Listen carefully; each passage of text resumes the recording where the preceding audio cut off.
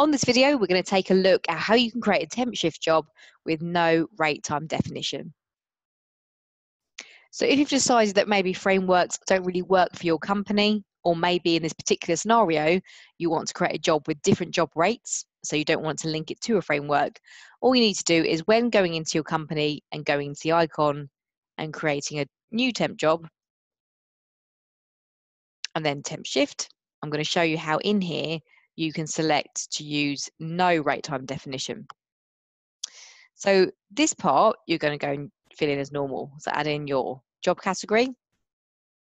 Notice when it populates in here, it then adds the same into here, but you can free type or amend that if you wish. Over here, make sure you go and enter in the same one, and this will link to the AWR side of the system. Down here is the important part. So where it says rate time definition type, we can see it's defaulting to time bands. But from the black button here, black file, should I say, in here, we can see there's an option of no RTD. So make sure you select that. Now, if this is a one-off for you, you normally use frameworks. If it's a one-off, then it's fine to go and select from there as we just did. If you've decided as a company you're not going to use frameworks, which is perfectly fine, and you're always going to have no RTD, let us know, because there's a setting in the admin side of the system where we can preset and default it to always come up and select no RTD as the default. So do let us know if you want that in the system. So once that's done, you can click on next. And then because you haven't linked to a framework, you're now going to add in the rates for that job. So first of all, you always need to put in a base rate.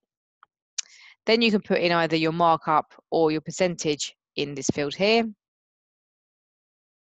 And then if it's applicable, you can put in post AWR rates as well. And then down here in the rate section, where it says rate types, click into this section here, into this field, click on the black file from here. And then the first one you're always going to select is base. So that is your base rate.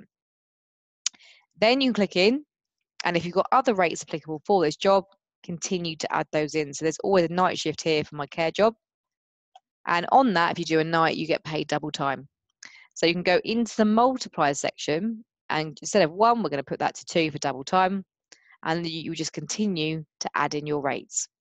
And once you've done that, you can click on create job. So that's all you need to do when creating a job with no rate time definition. Just create the job, select the correct RTD type at the bottom, and away you go.